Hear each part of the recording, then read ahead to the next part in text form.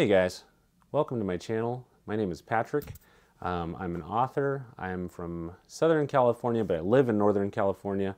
And I wanted to start using this channel a little bit more, do some reviews on things, whether it's books, maybe movies from time to time. I think there's plenty of reviewers for that, but yeah, maybe movies, books, collectibles. I've collected a lot of movie stuff over the years and thought, you know, sometimes I don't really get to show it to many people except the people that come over, friends and stuff that visit. So I thought maybe some people online might want to check it out and see, you know, see if it's anything that they might be interested in picking up or, want some feedback on it maybe. And then I'm also an author. I'm the author of The House That Fell from the Sky. I did Silver's Hollow, which was the sequel, unofficial sequel.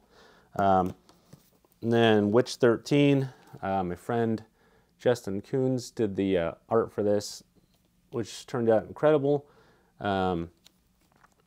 This isn't really a channel about my writing necessarily, but I do write, so there's that. And right now I'm doing edits for the sequel to The House That Fell from the Sky, The Return to The House That Fell from the Sky. So I'm working on that and hoping to have that out in October. I might do a signing over here at Barnes & Noble, so that's the plan right now, if I can get it done in time.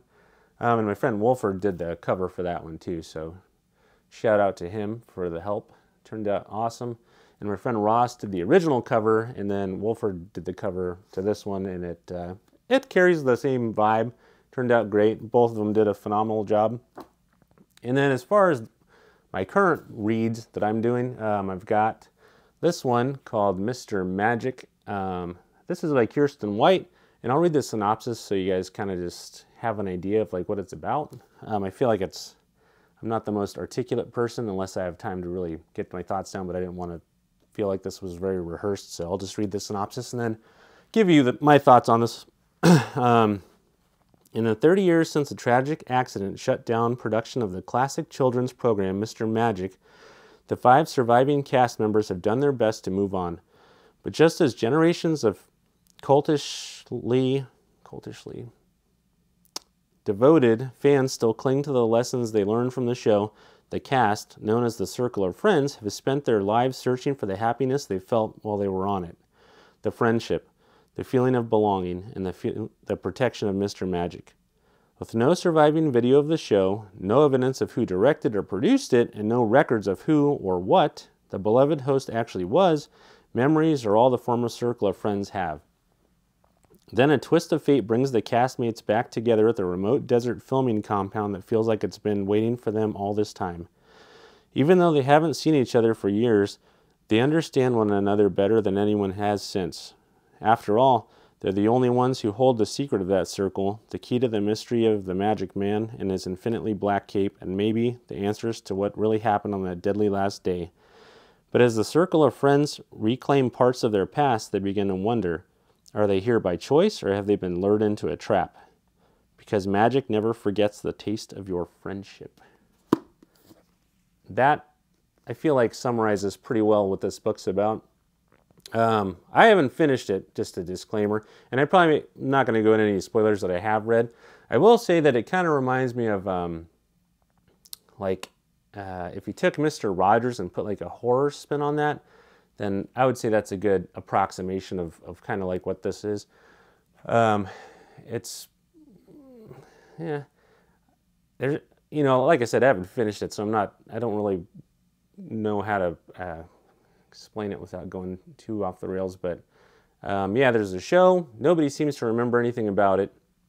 I mean, they remember little vague memories, things about it, but nothing concrete. They don't even know if Mr. Magic was a person or a puppet or more of a notion or an idea, and nobody can seem to make up their minds about that so far.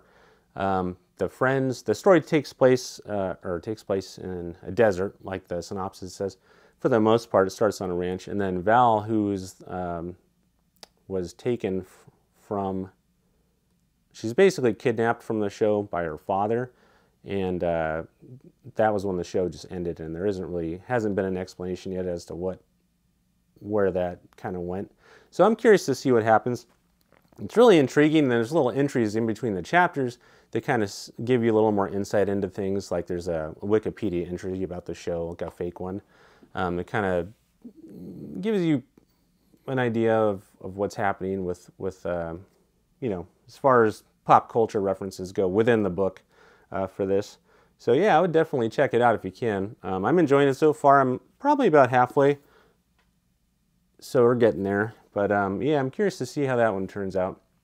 And if you like this video, feel free to subscribe to my channel, and hopefully I'll get some more reviews, maybe a follow-up so I can give you my thoughts on the ending of this one.